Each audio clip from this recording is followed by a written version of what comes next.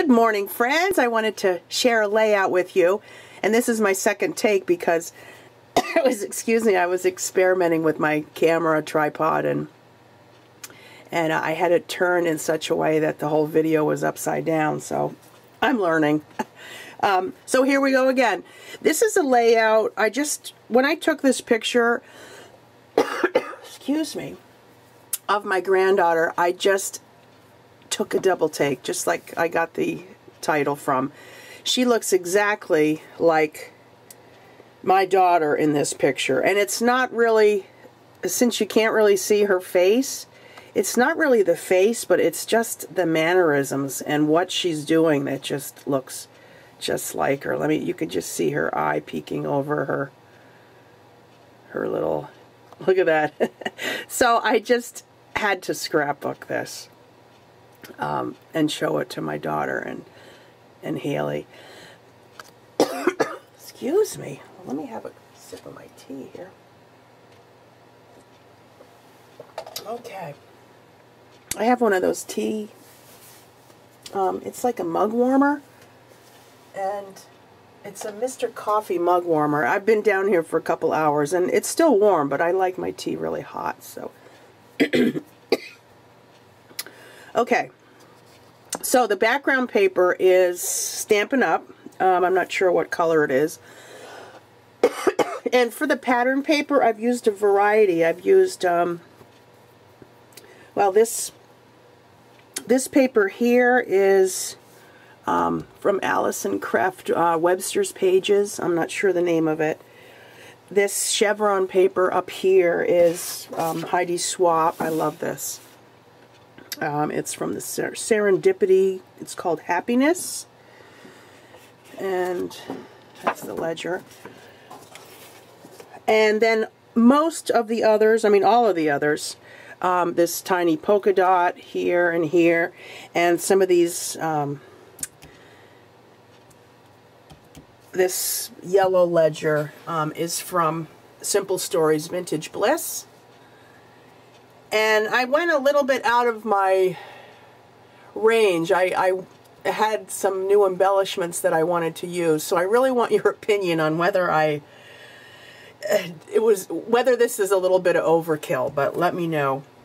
So I titled it, I Took a Double Take, because, like I said, this picture is just amazing, how much it looks like my daughter. So I kind of thought of my embellishment areas, so I have the upper left, and then the bottom left, and then over here to the right of the photo. So let me take you in and zero in a little closer. I did some splattering. The paint was kind of thick, so it was more like splattering. It was more like lines of paint. I just used this acrylic paint right out of the bottle. But I kind of like that effect rather than just the dots. And you can see it down here. And I just had to make sure that it dried. And a lot of it's covered up, but I like the way that looks. So in the left, top left, I have, it says 1990 because that would be my daughter at age 7. And I have this flower sticker from Vintage Bliss. And then I cut these two banners out. This stamp, you probably recognize it. It's from K.I. Clear Stamps. And this is it right here, looking back with the glasses. And then I also have this one. This is now in that one. And I'll show you where I put that. I have some enamel dots and some little stickers from the Vintage Bliss line. And I put, "You look so much like your mother in this picture when she was 7. It really is quite amazing. I put some washi tape underneath. And it is quite amazing. And then I took a double take. And I added, this is a paper clip. I'm not sure where I got that. Maybe Freckled Fawn.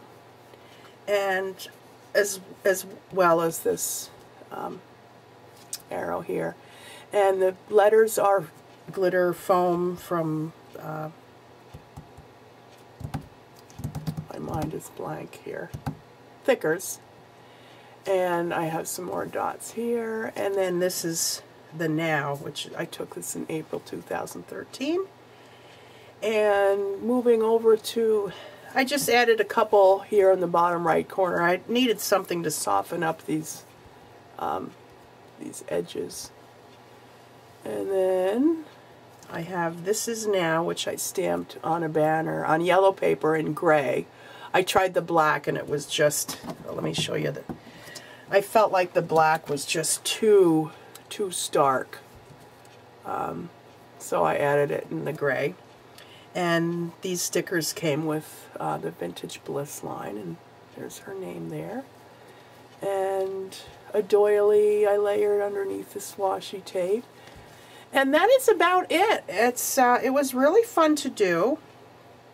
I really wanted to play up the yellow and the blue. Let me zero out a little bit. And I like it. Straighten that out. There we go. So, my first layout in a while. Let me know what you think. Now I got to get started on my project life again. But it's good to be down here working on a project. It's a beautiful day. I think it's around 70, so I got to get outside and enjoy the day.